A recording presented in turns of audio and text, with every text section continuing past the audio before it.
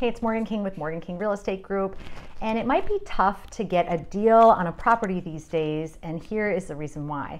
With limited inventory, which I've talked about various ways, there is more demand for a single property. So if it's the right type of product, meaning above 3 bedrooms, a detached home, 2 baths, in a great school district, you're going to have a lot of competition. And so if you go in at ask or even below or have a lot of terms in your offer, there's going to be someone that doesn't have that. And so because there's competition, you don't have as much leverage to negotiate.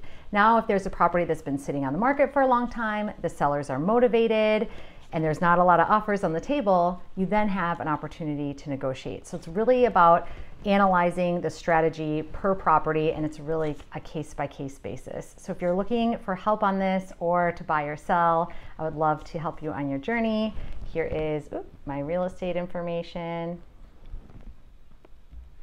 and we'll talk soon.